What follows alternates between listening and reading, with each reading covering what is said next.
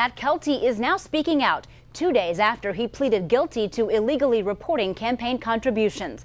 One thing he didn't talk about was an explanation into his admitted dishonesty. News Channel 15's Megan Stemble has covered Kelty's legal proceedings for over a year now. What did he have to say today? Well, he stuck very closely to three major points he wanted to make. He said he admits guilt and he takes responsibility. He said he's sorry and he asked for forgiveness.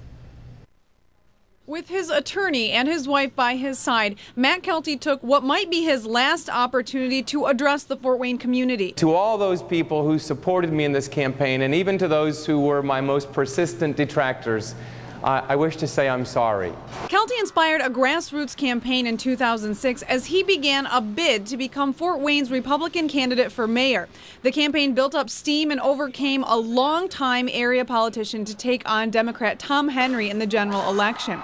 Kelty lost the seat amid allegations of a campaign finance cover-up. On Monday, with few of his supporters in the courtroom, Kelty pleaded guilty to 3 of the 9 charges against him. I believe that the electoral process deserves better than I gave. He explained by saying at one time he was convinced the allegations against him were politically motivated. Eventually, though, he realized his shortcomings in reporting his campaign finances. The whole thing is not necessarily over. 2 of Kelty's closest campaign contributors could potentially face charges as well. That would be unfortunate. So you're comfortable taking it all on your shoulders?